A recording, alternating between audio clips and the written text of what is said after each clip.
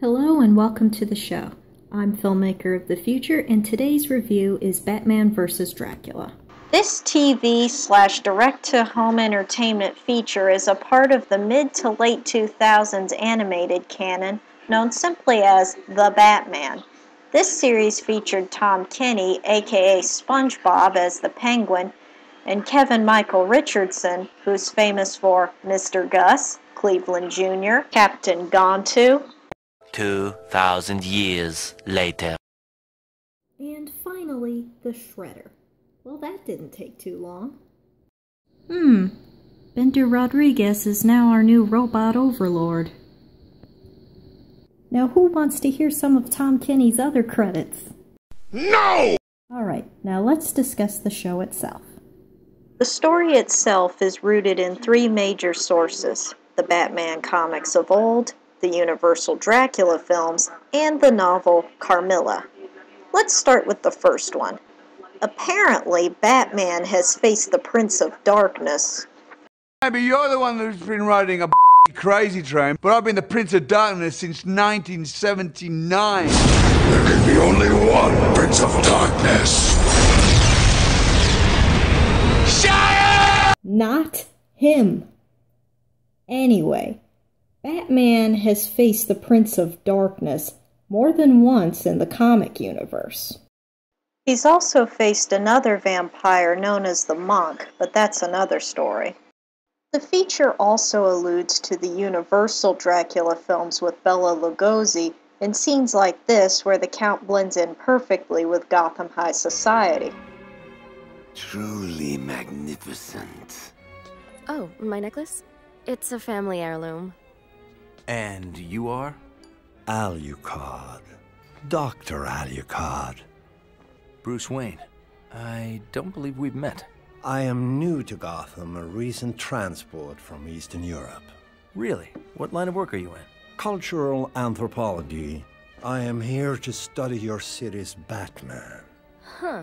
Our cities? You mean to tell me Budapest has a Dark Knight too? Rare instances have been documented of a man who assumes the likeness of a bat in societies ancient as well as modern. And I believe that while instilling fear by night, these beings cloak themselves as normal members of society. The third influence on the story is the novel Carmilla.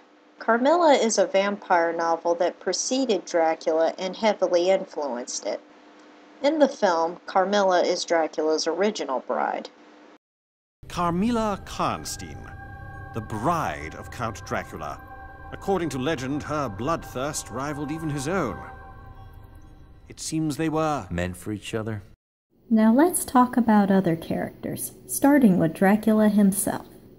When Dracula is first introduced, his appearance and mannerisms seem very similar to those of Nosferatu and the vampire in Jackie Chan adventures.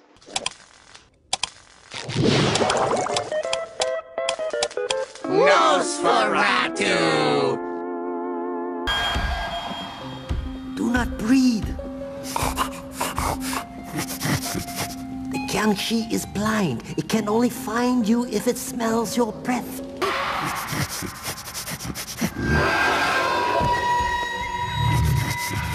As for the rest of the film, he spends more time looking like the Lugosi version that we all know and love. But overall, as a character, let's just say he is just as cursed as he was in the original story. Now on to the other characters, starting with Batman. One thing that can be said about Batman/Bruce Wayne's character is that he's definitely no Adam West. Where? I love that gag. This Bruce Batman is just as serious as the one in the 90s animated series, and is quite skilled in the laws of science from electric conductors to microorganisms, while still being just as athletic and awesome. But of course, behind every great Batman is an even greater Alfred. While he may be the butler, this Alfred is no servant. He's precise, he's in command, and he even, as TV trope says, takes a level in badass when the Batman needs a boost. Last but not least, I will talk about Vicky Vale. While this reporter is no Lois Lane, she carries herself well as both a journalist and Bruce Wayne's date. I meant as my date. Yet despite this, she still ends up as a DID, or damsel in distress, but I won't condemn her for that, as she was merely in the wrong place, at the wrong time, and with Dracula. In conclusion, I feel that this is a great movie as far as television features go. It has a pleasant mixture of both science and the supernatural, while still being a believable story. And finally, it's just right for All Hallows Eve. I'm Filmmaker of the Future. Have a safe and happy Halloween. I'll see you next time on video.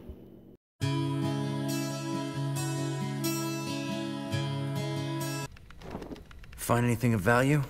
To be quite honest, so much vampire lore exists that it is difficult to separate fact from fiction.